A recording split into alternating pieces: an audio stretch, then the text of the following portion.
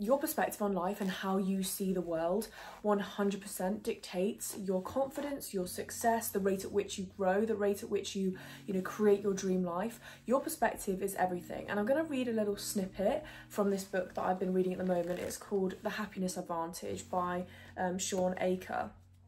He basically talks about this concept of the lever and the fulcrum.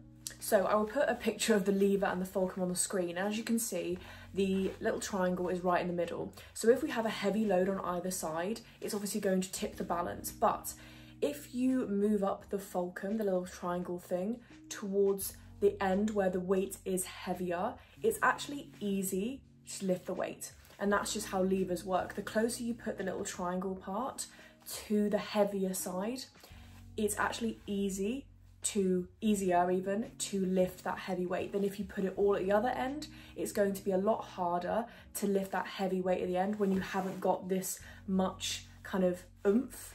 And that's how perspective works. The more negative or the more positive your perspective is on everything that happens to you, because the things that happen to you in life are neutral objectively. You know, things go wrong, things go right, and it's actually really how you see it that determines how you kind of work through it. If you have a perspective of positivity and you see rejection, failure and so on, if you can change the perspective and flip the script on those things, which is what I'm going to get into in this video, it's going to be a lot easier for you to push that heavy weight because you're moving that triangle towards the heavy weight. And actually, by this positive perspective that you have, you are making it easier to lift that heavy weight because your perspective makes it that much more manageable. You're getting out of your own way. There are 8 perspective shifts that are going to change your life. Like, for real, are going to change the way that you see the world. For such a long time, I had such a negative view on life. I would see things through this negative lens. You know, this is not meant for me. This, is proof that I'm never going to be successful. I'm never going to grow. I'm never going to be confident. That is such a waste of time. Instead I should have said, this is a chance for me to grow. This is a chance for me to become more confident, to level up, to become more successful. Can you see how objectively it's quite neutral, but how you see it, you either see it as an opportunity or you see it as a block, is going to determine whether or not you move forward and progress on, or whether you're just going to let it hold you back. It's a neutral thing, and how we see it determines our growth. The first area that we tend to see a lot of people shy away from and don't lean into is discomfort. When we focus on what is uncomfortable and we say, oh, this is so annoying, I can't believe this is in my way, like, this is so annoying, I don't want to go through it, discomfort is unpleasant, and we avoid discomfort, we are denying ourselves the opportunity to grow. And as the saying goes, you tend to find growth in the discomfort. You tend to find elevation when it's hard. Diamonds are made under pressure. Discomfort is an opportunity, and all of these are opportunities for the better. But often when we encounter discomfort, whether it's calling out an issue because something has been said that bothered you, or it's saying no to somebody at work who is expecting you to do double the amount of work in the same amount of time, or standing up for yourself in the face of people trying to tell you that there's something wrong with you and actually having that self-belief, or standing up for something that you know is right even though nobody else agrees with you, disagreeing with the masses, holding other people accountable. These are all difficult things that we have to do, but are actually going to make us grow. Say if you're in a job that you really don't like, it doesn't gel with you, you don't like having to go to work, it doesn't set your soul on fire, but you're scared of the discomfort that is, looking for another job, or quitting and then finding yourself in a place where you really have to look for a new job, or you're going to start something new and start working for yourself. That's an uncomfortable thing that a lot of people will avoid even though they're unhappy. And this is where I feel like the way I describe it is the sort of valley of doom. It's like, it's not that uncomfortable that we want to leave necessarily, but it doesn't set our soul on fire, it doesn't make us feel very good, and we end up in this sort of valley of doom. Make sure that you're pushing through the discomfort. Make sure that you're thinking to yourself, look, I'm not happy here, I want to thrive and not just exist. I want to truly be happy. I've got to go through the discomfort that is looking for a new job, immersing myself in a new job, which is also really scary, taking a pay cut, doing something on my own, becoming an entrepreneur, becoming a self-employed person. That's all uncomfortable. And most people avoid it because it's so uncomfortable, but they don't realise that they'd actually level up, they'd actually grow, and they'd actually be more fulfilled if they sat in the discomfort. Every single time I've been faced with discomfort, I now think to myself, thank you, the universe, because this is an opportunity for me to grow. This is an opportunity, you're giving me an opportunity for me to level up. It's not here to hold me back. And I think that's a perspective that we need to understand. Is discomfort, literally discomfort in any capacity, is a sign, is trying to tell you something, is trying to tell you there's an opportunity here for you to kind of have a better life. If we avoid discomfort, we end up actually avoiding the great things in our lives. For example, I'm a recovering people pleaser. If I never chose to grow, if I never decided, look, this is an unfulfilling life for me, I'm dodging, you know, pissing people off all the time because I'm scared of being rejected, I would never live a fulfilling life if I continued on the track that I was on. I would constantly be living in everybody else's shadow. I would not be able to stand up for myself. I would resent myself. I would, be living a life for everybody else, putting everybody else first. And only through the discomfort of deciding to walk away from friends that relied on my people pleaser tendencies, choosing to stand up for myself, saying no to people that were relying on me to kind of, say yes for their benefit. Did I become more fulfilled? Have I become this confident person and somebody who is really sure of themselves? And that's because I sat in the discomfort. That's because I recognised that discomfort was the only place I was going to grow and I was going to become confident. In the face of discomfort, face it. Don't shy away from it, because you'll regret it later and you're signing yourself up for a life of suffering. Even if in that momentary period, that's short-term discomfort, even if it feels like it's suffering then, you've got to realise that it's so much better to suffer in the short term and just get it over and done with for the long-term peace than it is to choose the short-term comfort, because you will suffer in the long run. It's also about the language that we use. The second one I'm going to talk about is problems versus challenges. Seeing things as a problem suggests it's inherently negative. It's there to kind of put you off, to distract you. It's a thorn in your side. It's something that, you know, you don't want to have to deal with. It's not there for your benefit. Whereas when you see it as a challenge, you see it as a benefit for yourself. There's a difference. Problems are seen as a disadvantage, whereas challenges are actually seen as an advantage. It's an opportunity. Again, it's going back to the opportunity thing. When we see things as challenges, again, it's a chance for us to gain a new skill, learn more about ourselves, to grow as a person, to gain more experience for the greater good. I think it's very easy to fall into this victim mentality. We see it as something we just have to get over to get to where we want to be, without recognizing that actually that's probably the catalyst that allowed us to get to where we want to be. Being able to change the language you use and see problems as a challenge will stop you from getting distracted with the why, and why is this happening to me? Why do I always get faced with problems? Why is it always me? Is the world against me? Is the universe conspiring against me?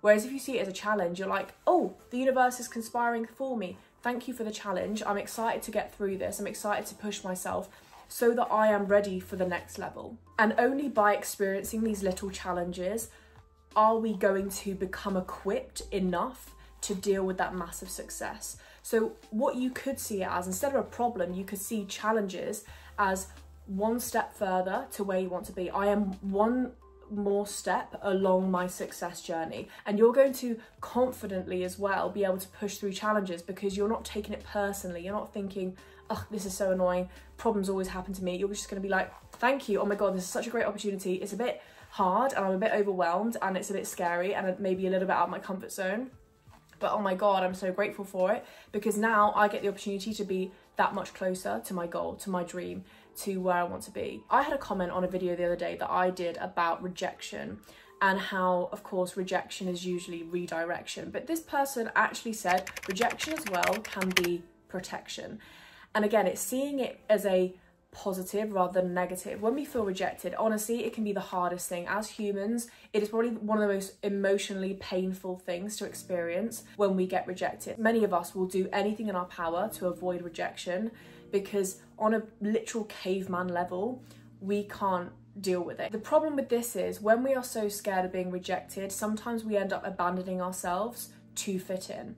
Sometimes we end up staying in spaces that are not meant for us. And sometimes we hold ourselves back from the path that we're meant to be on when we are so hell-bent on fitting in and avoiding rejection. As this person said on my TikTok video, rejection is protection sometimes. A really good example of this is, say if you're in a friendship group that doesn't make you feel very good, but you stay there because you're scared of having no friends, you are harming yourself at that point, or they're harming you when you stay there when you're not meant to be there. If these people are not aligned with you, if you don't feel good around them, if you kind of feel like left out even when you're around them, that's there to show you that those people are not meant for you. If you listen to that sign and you listen to that voice that's telling you these people aren't meant for me, I don't feel like I fit in, this is not the right place, if you then act on that, you will actually, first of all, inadvertently find the right people, your community, because you've decided to walk away from those people. You're being redirected on the right path to finding your community.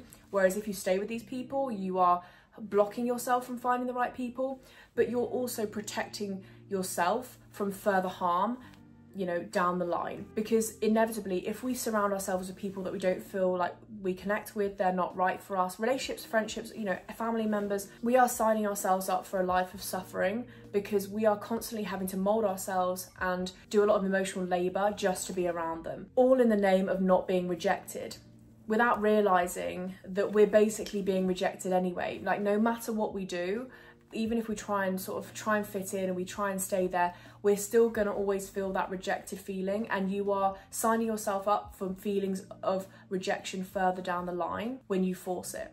However, sometimes it's just best to cut the cord and see it as an opportunity for you to actually find the right people, find your community. Yes, there might be a period of time where you feel a bit alone, you may not have any friends or you may not have a partner, but there will come a time when, if you choose deliberately the people that you have in your life and you actually allow yourself to take yourself away from people that basically reject you, you will eventually find your community. Because in that time when you are alone, you find out more about yourself, you learn about what actually matters to you and what you don't want and what you do want, and you end up manifesting, simply by being your authentic self, the right people for your life. So for example, for me, I decided last year that I was going to walk away from several friendships that were making me feel like shit, and it's redirected me to now putting all of my energy and my love into people around me that matter to me, you know, my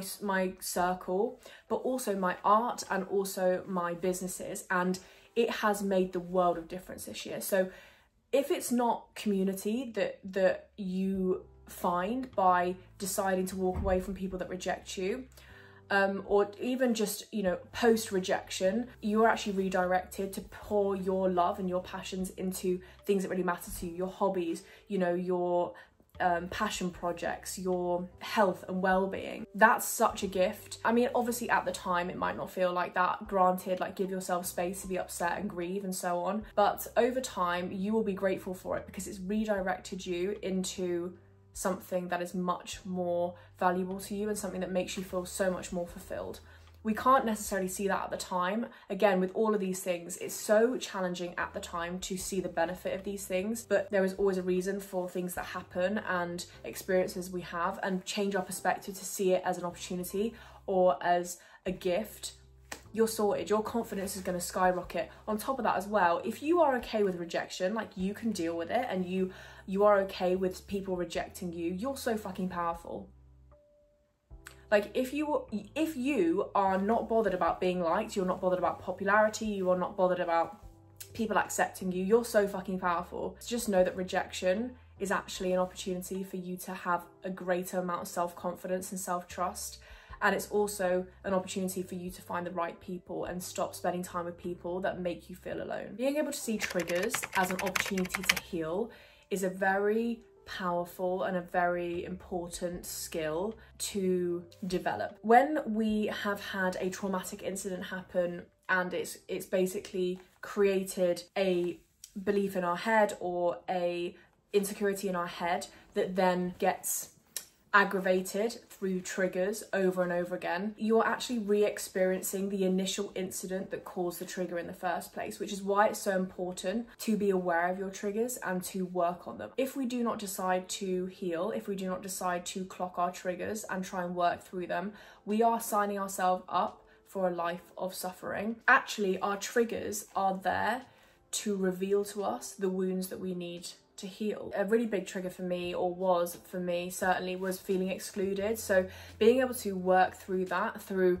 the times when I would get triggered by feeling excluded or feeling like I didn't belong, was a really key part to me. And realizing, like, why is that a trigger for me? What's happened in the past that has caused me to feel like I don't matter when somebody excludes me, or to see my worth as less when somebody excludes me, has been such an important journey for me.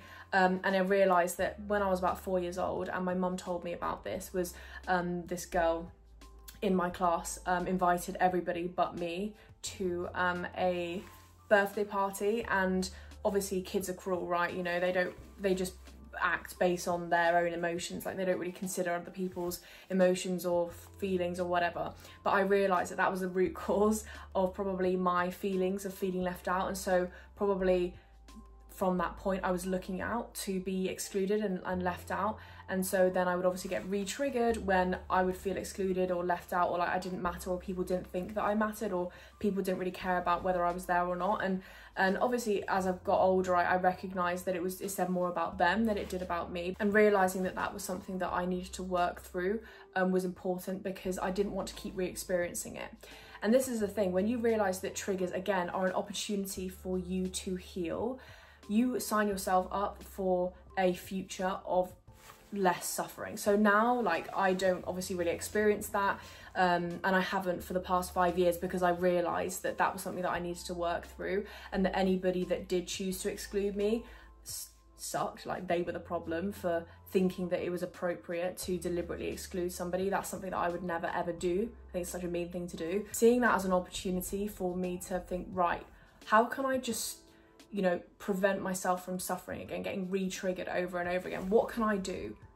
And then thinking, okay, I need to work through it and find, you know, be sort of inquisitive and curious. Why is it that I feel this way? What was the first incident, as I described earlier, when I was 4 years old? What is it about being excluded that bothers me so much? Working through that. And when you have a greater understanding of yourself and you see these triggers as an opportunity to heal a wound, that wound will close up. And now it's not really a trigger for me. Like, sometimes obviously if I am excluded, it's not the nicest feeling in the world, but it doesn't make me feel so awful. Like, it doesn't make me feel like I'm worthless and that I don't matter, or any of those kind of feelings. It's just like, oh, it's not ideal, but let them, really. Like, if they're going to do that, thank you for showing me who you truly are. No, thank you. Having that ability to heal those wounds is going to save you so much suffering further down the line, because you're seeing it as an opportunity to heal, to grow, to feel better in yourself, rather than, oh, this is so annoying, I'm going to avoid it. And then you just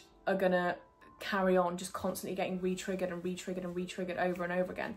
And it just diminishes your confidence. You're constantly worried about getting triggered, so you miss out on opportunities. You live a less technicolor life.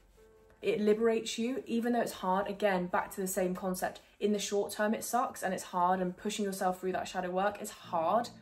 But on the other side, you sign yourself up for a life of fulfillment, because you've liberated yourself from that trigger. When you're going through a dark time, darkness can sometimes and quite frequently reveal the light. And what I mean by that is that when you're in your darkest moments, when you're in your absolute depths of doing the sort of shadow work and feeling awful and doing the kind of painful work that is healing, it can reveal to us what really matters in life. It definitely shows us who really matters, what we're willing to use our energy on, and we become so much more deliberate with our time and energy. I always think this, you know, when people say they have like a near-death experience and they realise actually what really matters, and after that point, you know, they don't let themselves overthink about pointless stuff. They don't worry about small things. They don't worry anymore or think about anymore the things that other people think about, because they realise and have had that moment of clarity of like, this is actually what really matters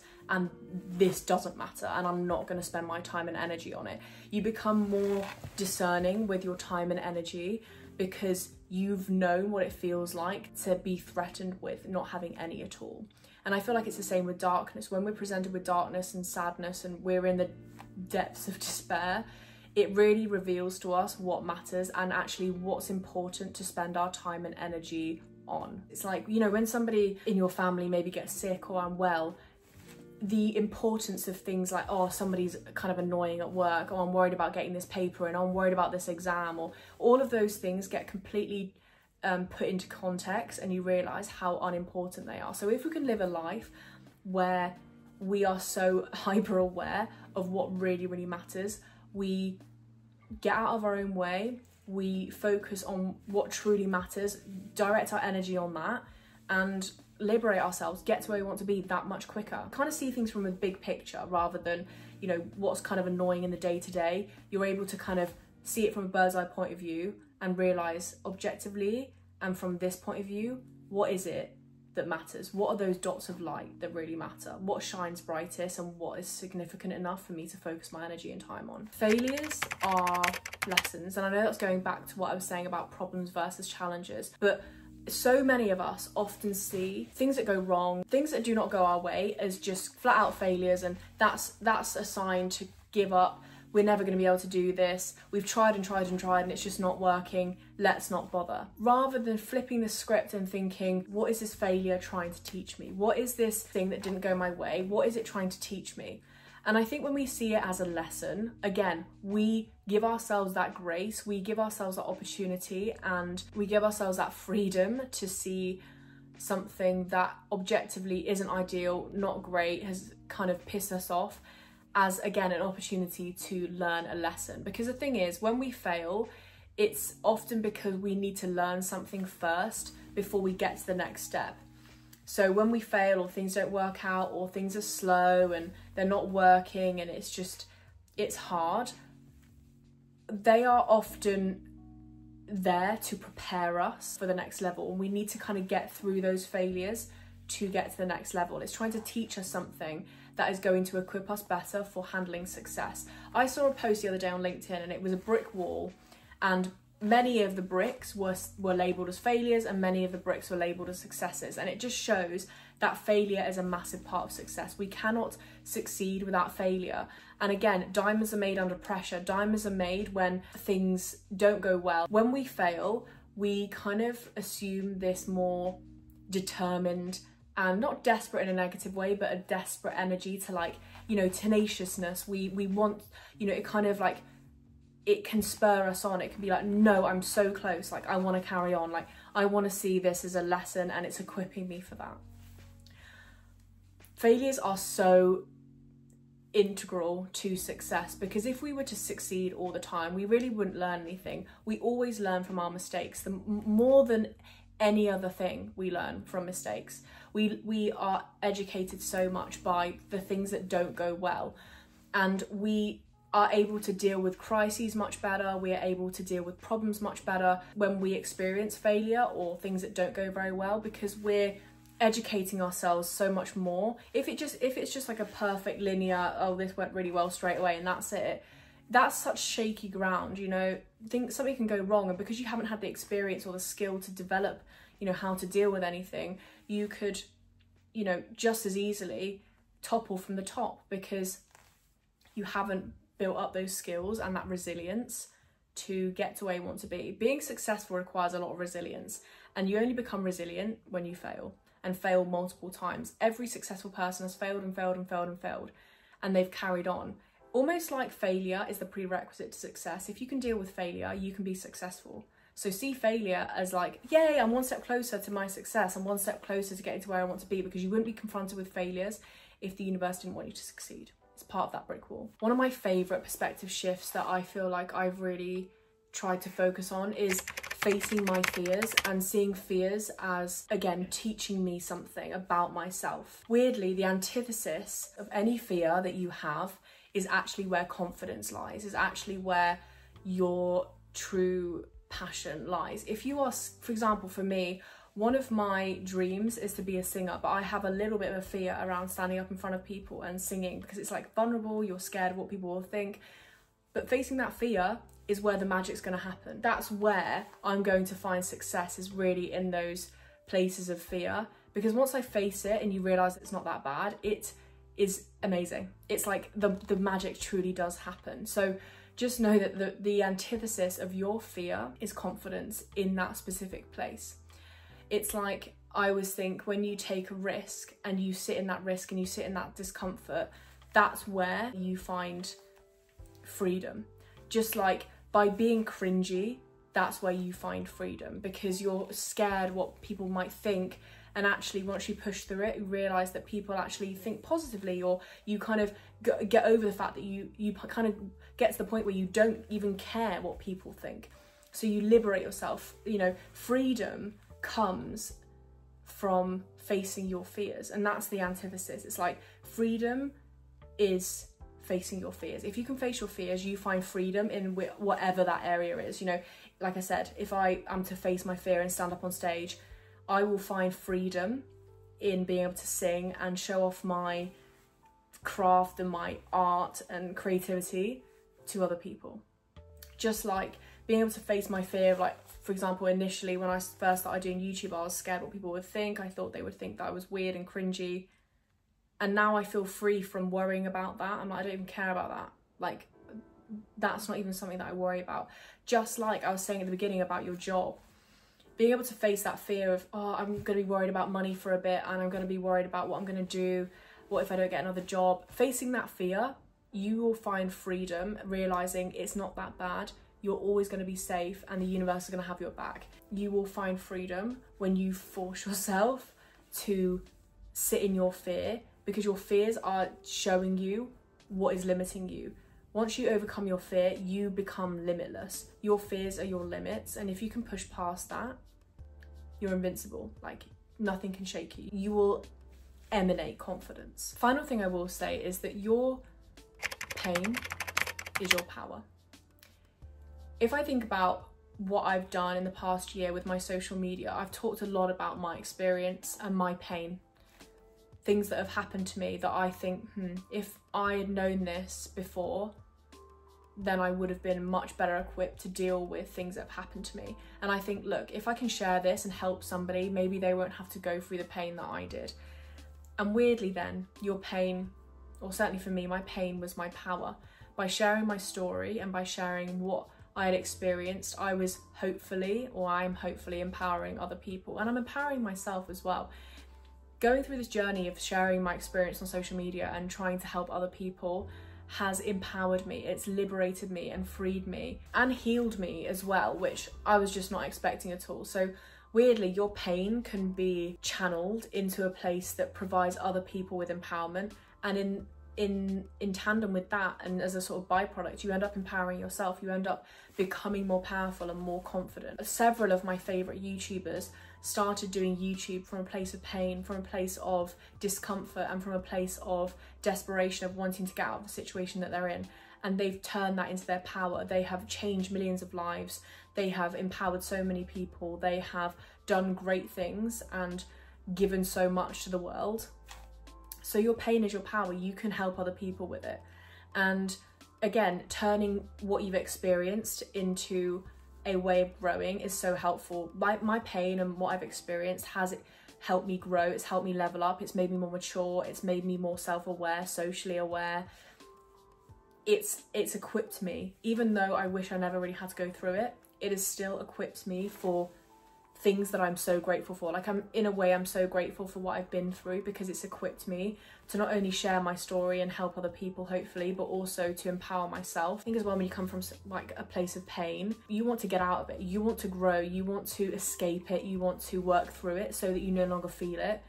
And so actually you end up healing it, and you end up, you know, having a better life because you've worked through that pain, and you're no longer willing to sit in that pain and experience that pain, that you do something about it. Pain forces you to grow. It forces you to choose yourself, actually. And that's something that I've really realised. And so seeing your pain and looking at your pain and thinking, I wish that didn't happen to me. Like, I'm really annoyed. It's held me back in this way. Because I used to think like that. I used to think, oh, it's really held me back. Like I really struggle with mental health problems, certainly depression, anxiety from the age of like 12 to 24. And I really resented it because I feel like it held me back.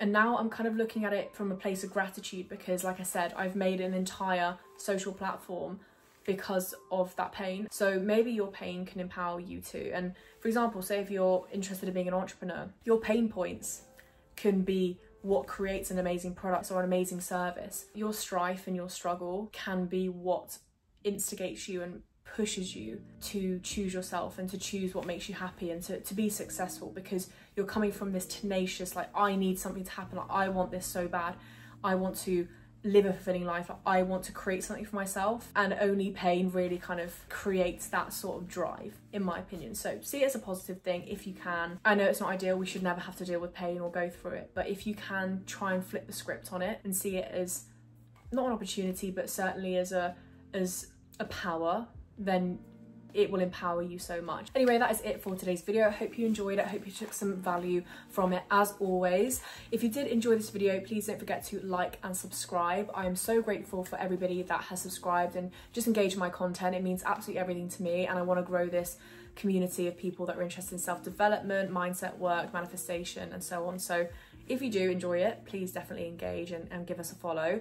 Thank you so much for watching my video, especially to the very end. With that, have a fantastic remainder of your day, and I will see you in my next video. Bye.